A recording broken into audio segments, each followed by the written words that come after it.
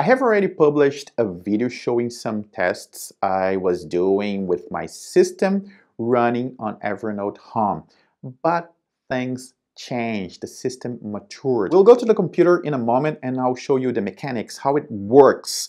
But I encourage you to also read the article link below to understand the reasons why I'm doing this. I use the full-size calendar widget because it's the one that gives me two perspectives. I can go to the past and check old meetings, or I can go to the future and prepare myself for an upcoming meeting. The right-hand side works as a guide for each day.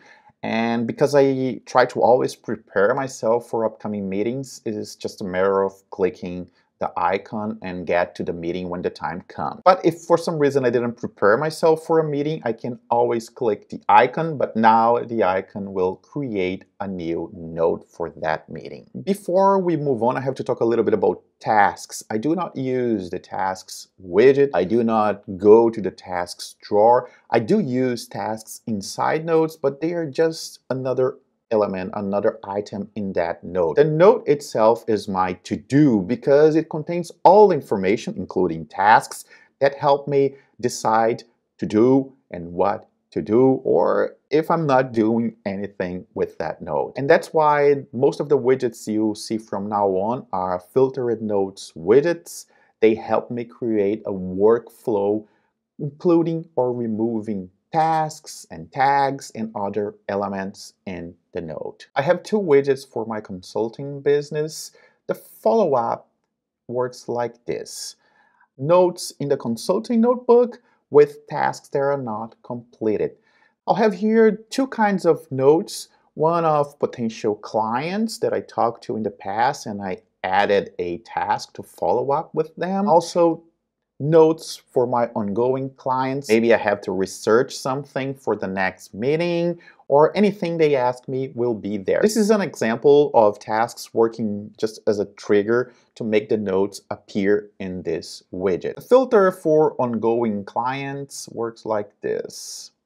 By the way, all my current clients, past clients, and the ones that didn't become my clients, they are all in the consulting notebook. I use tags to create different groups, and this is what's happening here on the widget. So I have everything in the consulting notebook, but with the clients tag, meaning that they are in progress. I'm working with them right now, and minus the done tag. When I'm done with the client, that note will get the done tag, and this will make that note disappear from this widget. The YouTube notebook works just like the consulting notebook. I have everything related to this channel inside that notebook. Past videos I have already worked and published, new ideas, videos I'm working on like this one, things that I have to do on the channel, everything is there and also grouped by tags. Story is a name I borrowed from Agile, and the widget works like this. I have here notes inside the YouTube notebook with the tag story minus the tag whip minus the tag done. So let's go to that notebook and story and back. Okay, now we have a note. The notes here are more than ideas. I will work on a video, but I still have to do some research, write the script, and so on. When it's time to work on that video, this note will go to my WIP, Work in Progress widget. All I have to do is add the tag WIP, and when I get back to home, now I have that note inside the WIP widget. And take a look, it disappeared from the story widget because in the story widget we have the minus WIP tag. And finally, when that video is recorded, all I have to do is done. And now when we come back to home, that video will disappear from that widget. You may be now asking yourself, why create all this complex system of adding tasks, filter a note widget with the minus tag? At least in my case, I think it's because I'm less prone to make mistakes. It's harder to choose the wrong tag and delete the wrong tag.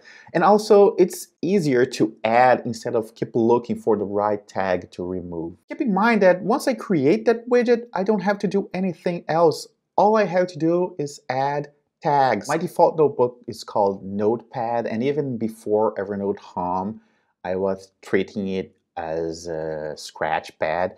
So the scratch pad widget is the perfect companion to this notebook. It's just like a sticky notepad for me. I used to take notes here and then throw them away when that was done. And this is the same thing I do with the scratch pad.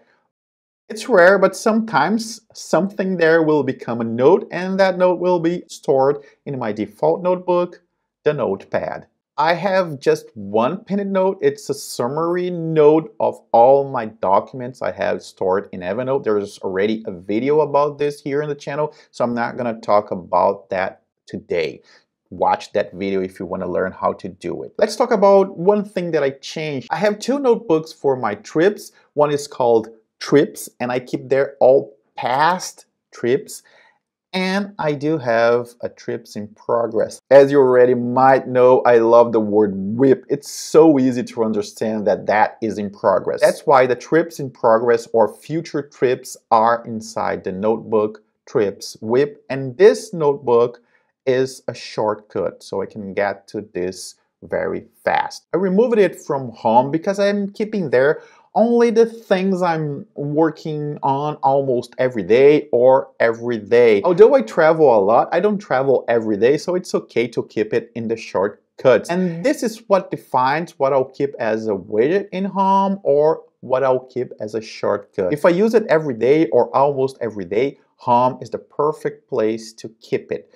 But if I need it a lot, but not every day, it's okay if it is a shortcut. To learn more about Evernote Home, watch this other video. And if this was useful for you, I'd appreciate a thumbs up. See you soon.